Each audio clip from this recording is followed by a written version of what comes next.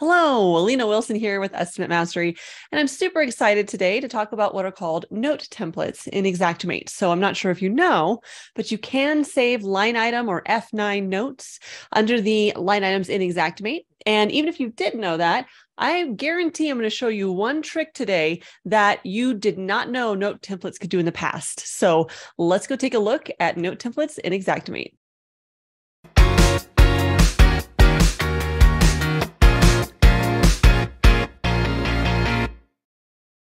And I'm in an estimate here in X1, and you'll see it looks just like an estimate when you're writing it, right? We're in estimate items.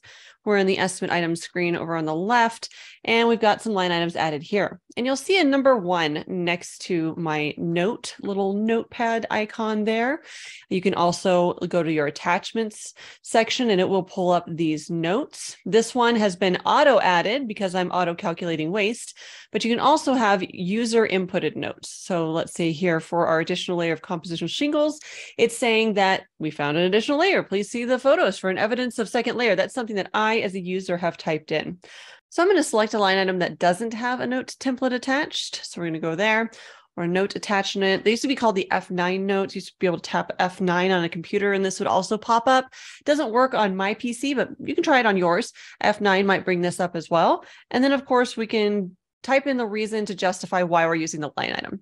So that's what line item note attachments are so good at, is describing why you're using the line item. Maybe you need to cite some code or manufacturer's specs, OSHA requirements, whatever you need here.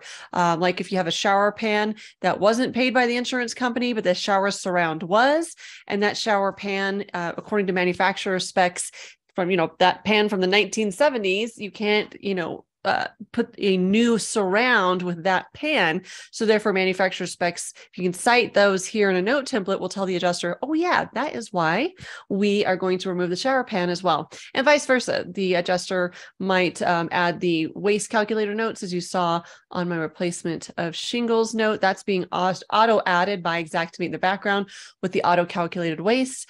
I've seen adjusters, notate ceiling, walls, floor, like break up their estimate. That's done with notes as well. You can see I have my supplement items listed below, and that will create a break in the estimate. If you want to do the ceiling, walls, and floor, I could go ahead and change this to, ceiling here. So if you've ever seen that on an adjuster's estimate, that's how they're doing it, is just adding a note attachment to a blank item. So as I can do here, just go in and now I can do floor or whatever you want it to be. You can also, of course, bold, italicize, all of that. All of that to say, whenever I am supplementing as a contractor, I always want to explain my supplement items with a note because I need to justify to the adjuster why I'm adding that. So for example, let's say with our sheathing here, the current roof system was found to have greater than a 1/4 inch space decking. That tells the adjuster to go look for the photos for that space decking, what kind of situation we're dealing with. And I just answered 2 or 3 questions from the adjuster, preempting those by adding one note template or note attachment here. Now I keep saying note template because all of mine are saved as templates and they're actually saved to my macros. So if you're interested in setting up a macro correctly, I've got videos on how to set up a macro. We're going to stay focused on the note templates today. But let's say that I did want to save this as a note template. You will then see here in the same window that I've got these 2 little rubber stamp tools. So if you want to save the note, there you go. If you hover over, you can see save note, and that'll allow me to go ahead and save this as sheathing or whatever you want to name it as. And you can also pull out a new note. So let's say I am on another estimate. We're looking at replacing the sheathing. I could then go to that. Let's say that's the same line item. Of course, it would be blank. We can go into our load note tool here, and then it pulls out your big long list of notes that hopefully you'll start creating a database of. So big update that I found to be super helpful was they added a search bar. You didn't used to be able to search your notes. I've been asking for this for like 8 years, not literally asking Verisk, but in the back of my mind, I've been thinking, oh my gosh, how can we not search these? You used to be able to do it by alphabetizing them and things like that, but no, we can now search. So I don't have to go up and down the list anymore. That is a revelation to me. That's going to save me hours of time. So I'm super excited about the search bar there. And then we just search by keyword. That's why it's important to note what you are naming your note attachments, your note templates. Be aware of what you're naming them. that convention, but it should be super quick and easy to find a note template when I need one. So I can find this sheathing that I just saved, and there it is. Now I can use it on future estimates. So that saves a ton of time. The other thing that's a revelation that I recently learned at the last Verisk conference was that we have access to what are called tokens. So this is more of a high level, very experienced user kind of a thought, but hey, I think everybody should be using tokens more and more, that not just the advanced users should know about this. So let's say we wanted to reference a date of loss. The reason we might want to do this is we want to show the adjuster, hey, this date of loss corresponds with this hail report. You can see that there were 1/4 inch or greater size hailstones in this area on this date. But to take care of that, so I don't ever have to type that note again, we can type it once. So we're going to go say here, according to the hail report, the loss date of, and this is where your token comes in. Okay, looks like a Texas A&M T there.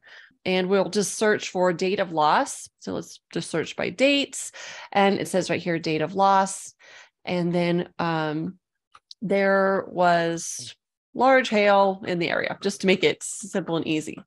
So what this is going to do, whenever I print my report, it's going to key off of the claim info, date of loss here. That's where it's going to grab that from. It's going to put it inside that note template, and it's going to load it. So it acts like a macro in a sense that it is pre-populating things for us. It's kind of a beautiful thing if you can get this organized with your note templates in conjunction with macros. As I spoke about before, a lot of the work can be done for you. So you can see here that we have that note right here, according to the hail report, loss date of 8/3/2022. That's an old date, but I just wanted to use a sample there that you can see. It'll pull that date that was from the claim info. So just to clarify, it's going to pull the date of loss. There's many reasons to use these tokens in the note templates. You can really automate a lot of the specific things that can be filled out here. It's kind of a game changer if you really dive in and take a look at the tokens. So that's something that's higher level that I think everybody should be using on their note templates. So hopefully that was super useful for you. It saves a ton of time so that you don't have to keep typing over and over. I save a note template pretty much every time I'm thinking as I'm typing, I'm going to probably use this again in the future. I just go ahead and save it because it's not going to hurt anything. It's all there in the database. And now that we can search our note attachments, our note templates, it's a game changer. In conjunction with learning how to use those tokens, saves tons of time. And again, go check out that video on macros because I actually integrate the note templates with the macros. So you don't want to miss that extra time saver. But hope you liked the note templates demonstration today, note attachments. If you liked anything in the video, please put a comment down below. And of course, like and let me know if it's something that you're interested in. I'll keep making videos like this in the future. And of course, subscribe as we're going to have more videos rolling out this year. And I'm excited to get back on the train, the bandwagon of getting these Tuesday tech tips over to you. So definitely subscribe if you like this video. My name is Alina Wilson with Estimate Mastery. I specialize in training contractors how to use Xactimate. For more information, of course, visit our website at estimatemastery.com. Hope you have a great week in your business, and I will see you next week.